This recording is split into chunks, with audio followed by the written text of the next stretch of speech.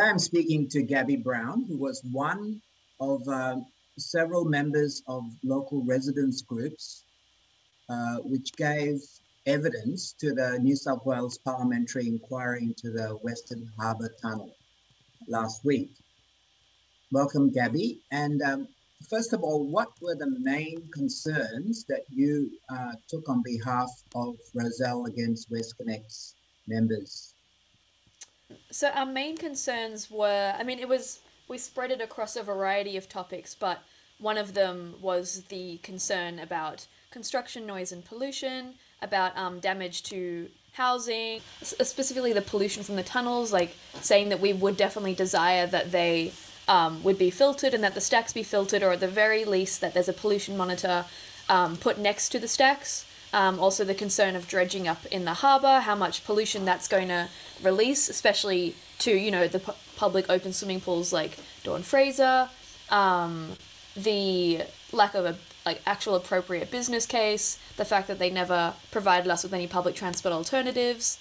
There's heaps of reasons. We couldn't, of course, raise everything in the meeting. We were more intent on each of us, I focused on pollution and the concern over PM 2.5 diesel carcinogenic pollution being released up into the air, whereas Bill Holliday, another member of RAW, focused more on how, the public transport alternative is obviously so much more effective, and the fact that they never even considered that for us, and obviously the risk of building a tunnel under the harbour, such a big project like that, there are concerns that come with that as well. And Ben Pragg from Rozelle PNC drove home the point of why we don't want the old West Tigers Club on Victoria Road to be turned into a dive site, how Victoria Road is already an incredibly polluting road and there's Rozelle Public School right next to it, completely exposed, and now that they want to consider building this huge smokestack right next to it as well, it was, even more offensive. So we went into that as well. Those were our main topics that we brought up in the meeting. But in submission, we had heaps of other points, of course, construction noise. We wanted confirmation that building this new Western Harbour Tunnel will not delay the delivery of the Rozelle Rail Yards, public park that they're going to build down at the bottom of Rozelle. That was their big green eco fun promise for us. And we don't know whether this now new stage 4 is going to delay that. And just the fact that it was the whole idea that it's best practice and that this is what is best for us is obviously not true, and that they cannot really provide evidence that it is, evidence that actually stands up. So, those were our main topics. As many of RAW members have actually already gone through the pain of construction of the in WestConnex, which connects to the Western Harbour Tunnel project. Were you able to relay any of those experiences? Yeah, I couldn't speak as if I was reading an anecdotal piece of evidence from a person, but I said the fact that I, have been the Facebook admin for RAW for the past, at least 2-3 years. I think we started around 2018. I definitely have residents just messaging me personally on Facebook and saying, look, I can't sleep at night. I'm so frustrated. I'm so tired. They will give me headphones, but I can still hear it till 3 a.m. They were even trying to move people to little motels for the night, which you couldn't do during COVID. So people were just trapped in their house. And I think I got people getting especially frustrated by then. They did ask us in the inquiry, have you felt the cumulative impact, or have residents and all of you felt the cumulative impact of both stage 3 and stage 4? And I answered, yeah, we absolutely have.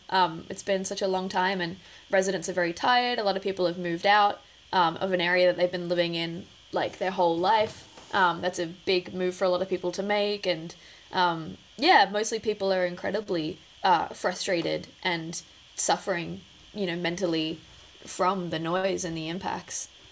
Literally days after the inquiry heard your evidence, the government announced that they had sold off the remaining share of WestConnex, mainly to Transurban or Transurban-led partnership.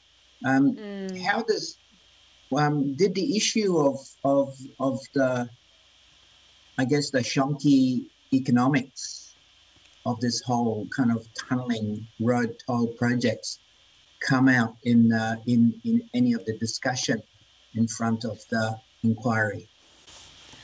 Not really, and I wish it had been. I mean, we did, I think it was excellent. I can't remember off the top of my head how we got to this point, but Ben Pragg from Rozelle PNC did bring up the fact that, Shane Mallard from the Liberals was arguing that, like when we go into these projects, we are taking a risk.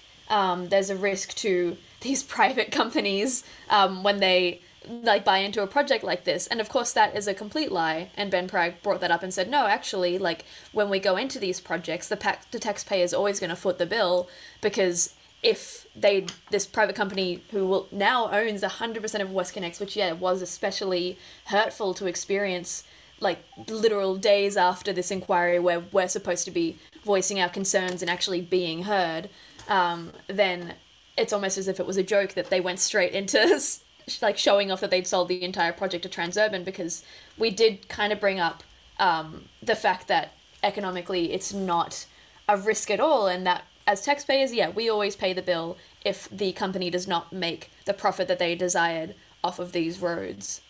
So we didn't, no members asked us a specific question about the economics of the project and if it was viable, but that topic did get brought up, and the Liberal member, he just said, well, we'll have to agree to disagree on that.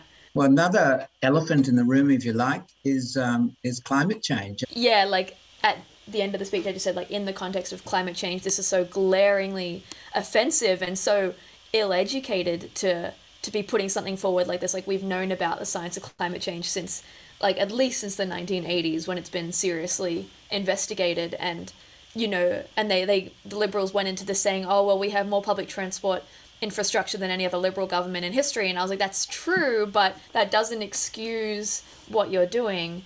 And we didn't go into depth on that in this particular inquiry, but I did bring it up in my opening statement. It would have been a good one to bring up, because it does put everything into very, very, very serious context. We're not just a bunch of residents who are upset about losing our houses and that very not in my backyard NIMBY attitude. It was more, we're incredibly concerned about the livability of our planet and of our children's health and future. That's the real concern for us. It was definitely the elephant in the room. We didn't address it in particular. Would have been nice to. Have you got any plans to, do you work together with the other groups that have got organised specifically around the Western Harbour Tunnel?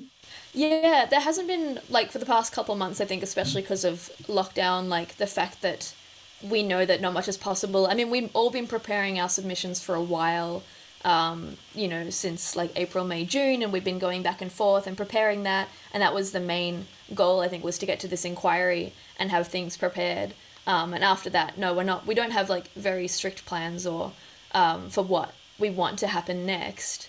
I think, again, we do want to see the construction of the Rozelle rail yards pulled out on time. I think it's more about holding people accountable at the moment. And we'd been having great chats with Rozelle PNC, and I think we've always been, talking to them throughout the duration of the entire project, because they've been there for all of it too. But I think that is in our interest, and we would love to see us connect more with the Western Harbour Tunnel Action Group and with Rozelle PNC going forward. Our next thing is definitely getting deeper into talking to residents again about how soon this is. I think the urgency will start to strike you. Maybe it didn't 4 years ago, but now I think it will. So we don't have any concrete plans, but I can see that that's a good place to turn to, connecting with those groups and with those residents.